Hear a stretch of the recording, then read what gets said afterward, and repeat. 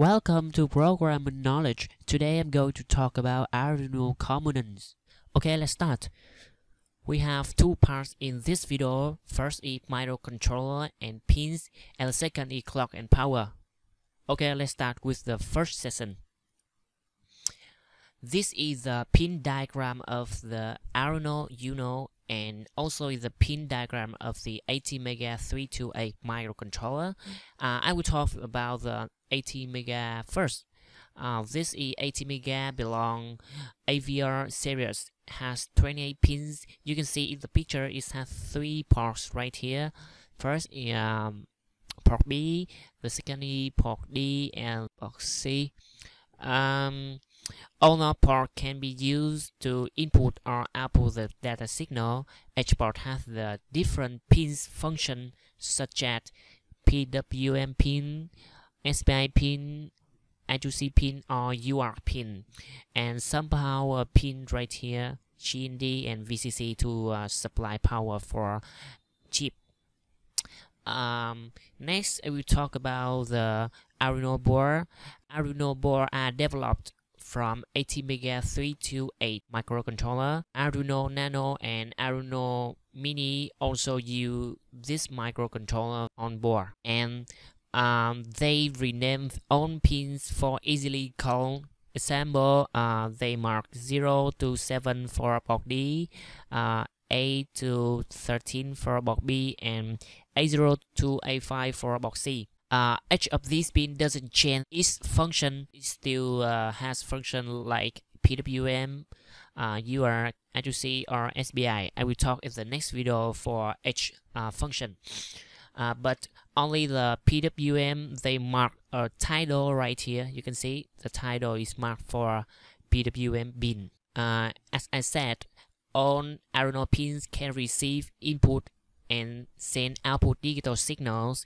Pins from 0 to 13 are digital pins that can be received digital signal level 0 or 1. You can call it low or high signal. Pin A0 to A5 are analog pins. This pin can still a digital pin because it still receive the digital signal or output the digital signal, but they usually use this pin for analog. Okay, this pin used for receive voltage signal and convert it to the decimal, usually called ADC or analog to digital convert. And some other pins right here, 3V3, 5V, GND, and VIN right here to supply the voltage. It have a reset right here to reset the board, or you can press the button reset right here for convenience. Okay, next is the clock and power. Clock on Arduino, we can use external or internal crystal, but there is a 16,000 megahertz crystal on the board, so we use the clock signal from around 16,000 megahertz.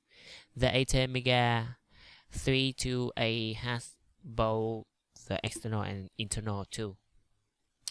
Okay, next is power. We can supply power for Arduino board via power jack right here.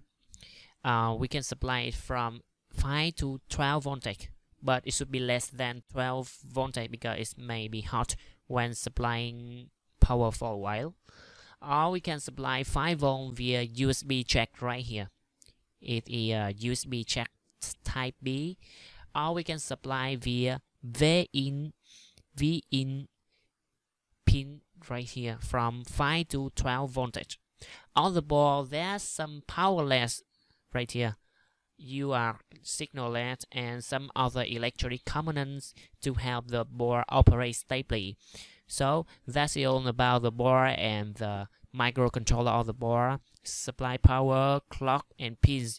You can find out it on the Google, or you can search about each function in the datasheet. And I will talk about the function in the next video. Okay, thank you.